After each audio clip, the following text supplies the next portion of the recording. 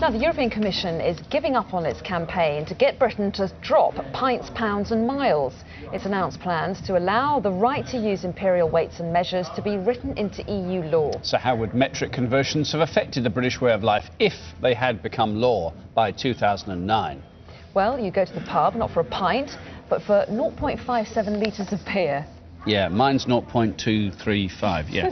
A pound of potatoes would work out at 0.45 kilogram of spuds. And you could still run a mile, but you'd call it 1.609 kilometres instead. Yes, So the 4 minute 1.609 kilometres. Silly, isn't it? So is this a victory for imperial measures campaigners? Well, let's talk to the chairman of the Trading Standards Institute, Bryan Lewin, who's in our central London studio. Brian, morning to you. Good morning. I think times of day are still in imperial units, aren't they? So I can still call you morning or anything else. Yes. This is common sense, isn't it? Let's just clarify what's actually happened. In 2000, we went over to actually selling in metric quantities on loose goods. So if you went to a butcher's, a fishmonger, a fruit and vegetable seller, you bought in terms of kilograms.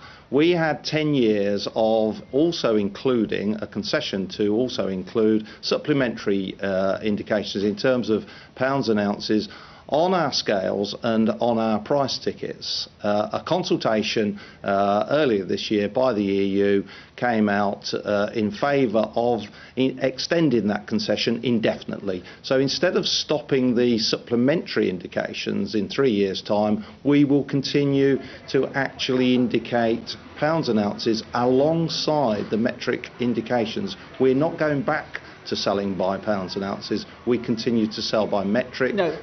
But, Brian, it does bring to mind, doesn't it, some of those celebrated prosecutions there have been of people who broke the law as it would interpret back then. Does this new ruling or relaxation apply retrospectively?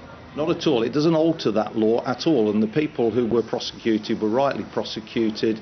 They challenged the law under which they were prosecuted and they failed. The laws were valid. They were not avoidable. Those people, if they continued to do what they were doing then, would still be guilty of the same offences. Really? So if I set up a stall and sold, I don't know, potatoes or bananas by imperial measures only, I would still be breaking the law, would I, and be subject to liability to be prosecuted? You would, but the vast majority of traders in this country do not find any problem at all in complying with this law, and nor does it stop members of the public going up to a greengrocer and saying, I want £5 of potatoes. It's up to the retailer to sell in terms of metric quantities, but he can also indicate the price in terms of imperial.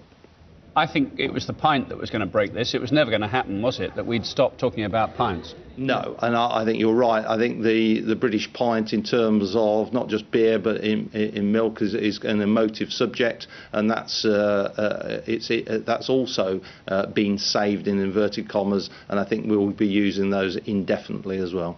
Will it happen by a sort of creeping set of changes then, that perhaps the font by which the manufacturer marks the carton will put, you know, the kilograms or the litres in the big bold type, and the imperial will get smaller and smaller over time? I think that's a valid point, because we soon overcame the difficulty of thinking in terms of pounds, shillings and pence, in terms of quantity.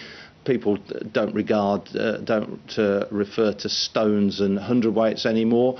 And we're not going to stop referring to pounds and ounces altogether. When children are born, I suspect that most people are going to refer to the weight of their child in terms of pounds and ounces. Yeah.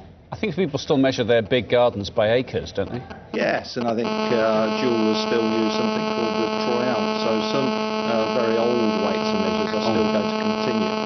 Brian, we'll have to leave it there, not least because I think there's a mobile phone making a terrible noise in the studio, which means we can't hear you anymore, but never mind. Thank you very much. I wish I could measure my garden in acres, by the way.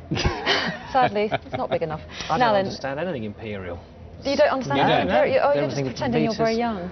Well, it's kind of... Isn't anyone under the age of 40? Isn't that when the curriculum changed? It'd be interesting to get a teacher on to explain that. Well, if you were paying attention at school, you'd have learnt both, Alec.